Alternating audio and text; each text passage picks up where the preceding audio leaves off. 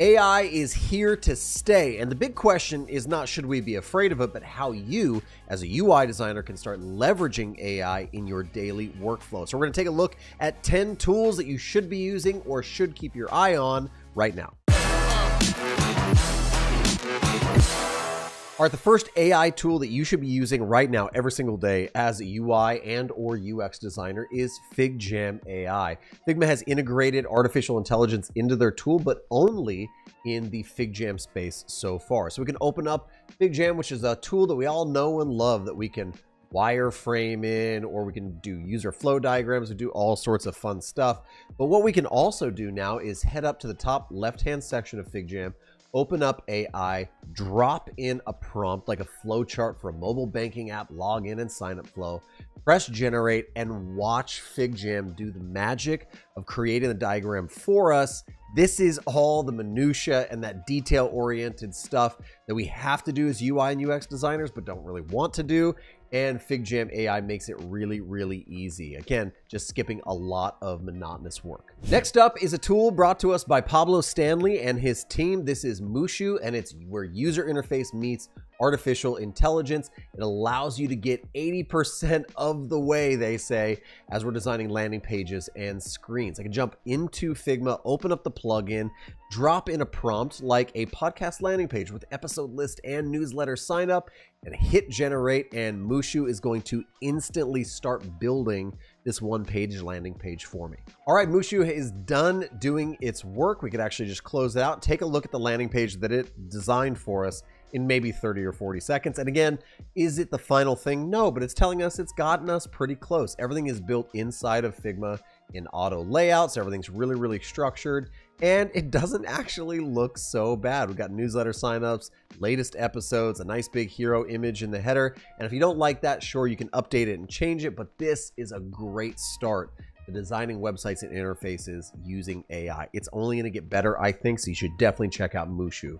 Next up is a tool we all know and love at this point. That's ChatGPT. It's very, very helpful for writing copy, building user personas, generating all sorts of user research for our projects. But we could definitely come right in and do the simple thing, which is prompt it to write us some copy for a podcast listing page or landing page, and all the sections included. And of course, ChatGPT is going to spit out that content. If you're not using ChatGPT, generate basic copy ideas and kickstart your creativity with words, then you should definitely jump in and start using ChatGPT, because look how much work it can do in such a short amount of time. Next up, let's talk about some image generation options. I still think to this day, the best image generator is going to be Midjourney, which operates inside of a Discord, but pretty soon we're going to have the ability to prompt directly in the tool.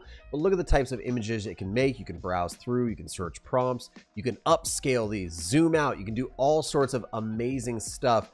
Midjourney is just getting better and better, and again, it's still to this day, in my opinion, one of the best, if not the best, image generating tool, AI driven, on the market right now. But if we're going to talk about image generation as well as a lot of other cool things that AI can do, Adobe's Firefly AI technology can be very, very helpful for UI designers, because this AI technology can allow us to generate text to image. We can do generative fill, we get cool text effects. If we want to do something unique and interesting in our interface, this is not a bad option, because we can also do, inside of things like Illustrator, generative recolor, text to manipulate, and text to vector graphics, which is pretty awesome. You're able to insert some pretty amazing, unique, and different illustrations. If you're tired of searching the web for illustrations, you might just want to use something like Adobe Firefly, and all of this can be immediately accessed through the free tool that is Adobe Express. So definitely check out those tools and how you might integrate them into your workflow. This next one you may have not known is actually AI powered, but FontJoy is going to create really interesting, unique, and cool font pairings. It's not just guessing things randomly. We can generate some cool font pairings, and if we really like something that we found, for instance, like maybe I really love this Sanchez font, I can lock it, and that's actually creating almost a prompt that's saying, hey, we need to generate something interesting based off of our locked selection. We can do that, and it continues to use AI in the background generate interesting font pairings. If you struggle with font pairings, then FontJoy might be a great tool for you to start using. Likewise, Colormind is also a color palette generator that is AI driven. It allows you to generate really cool and unique color palettes. And then we have a bunch of cool associated color palettes down below. You can actually jump over to each of the individual colors and tweak and change them. Again, you can lock them in like this and keep generating, and it's going to use AI in the background to make those decisions for you, to make your job selecting and building color palettes just that much easier. But that's Colormind. Again, links down in the description. Check it out. All right, now we're going to get into some gray area and troubled waters as UI designers. Will we or will we not use interface builders? The first one on the list is Uizard. A lot of people love this. A lot of people hate this, but you're able to enter in a prompt, again, like a banking app of some kind. Choose some prompts down here and then instantly generate your project. And there we have it. Pretty quickly, within about 60 seconds or so, is generated the exact prompt we gave it. It chose a certain style and a direction. Now we can continue to reprompt this, change it, tweak it. But this is not going to be your final design, guaranteed. But it, again, has gotten you a pretty decent way. You can zoom in and see that this may not be your cup of tea as far as designs go, but it is already all prototyped together, and it gives us a pretty good idea of the type of elements we might find. So do you like this? Do you hate this? Again, pretty controversial for a lot of UI designers right now. A lot of people think that maybe a tool like this is going to take their job. I don't think it's going to take your job, but I do think it might kickstart some of that creativity, save you some of the hassle, and that is Uizard. Next up is another tool that has a lot of UI capabilities as an AI-driven tool, and that is Visily. When we go into Visily, we actually have an entire section in their designer dedicated to AI-driven techniques and tools.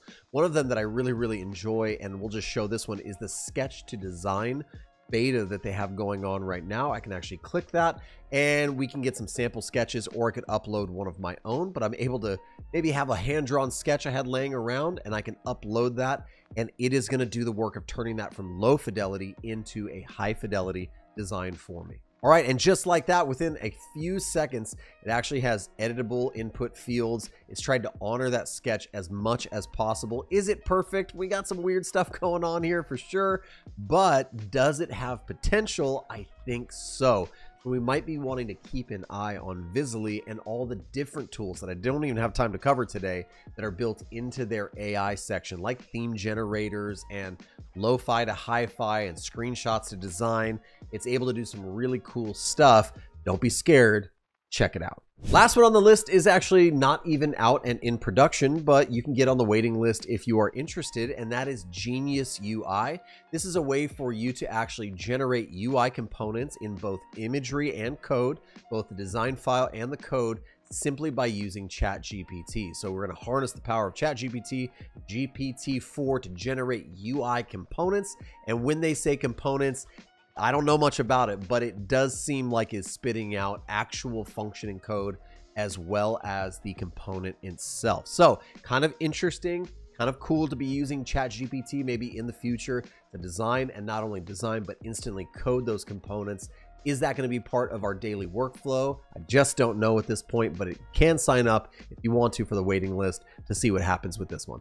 And that's it. That's 10 tools you can either be using or keeping your eyes on right now that are AI driven for UI designers. Let me know what you think down in the comments, and you can find the links to all of these down in the description. Also, if you enjoyed the video, leave a thumbs up, subscribe to the channel, ring the bell so you know when more videos like this one come out, and I'll see you in the next one.